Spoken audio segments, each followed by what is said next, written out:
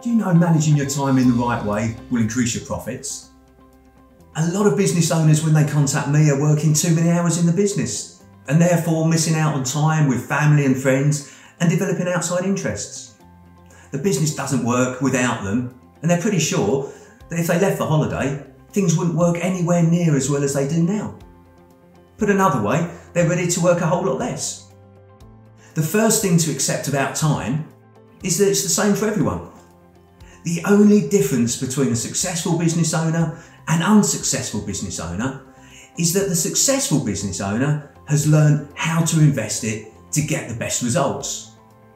One of the first things I do when I start working with new clients is to help them with time management, or perhaps more correctly put, self-management. You can easily categorise the time in your day into one of 4 categories. Not urgent, not important. Urgent and not important. Urgent and important.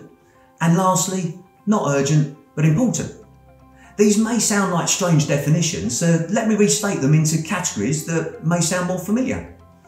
These could be called distractions, delusions, demands, and lastly strategic. How you spend, or rather invest, your time in your business will have a significant influence on how successful you are as a business owner.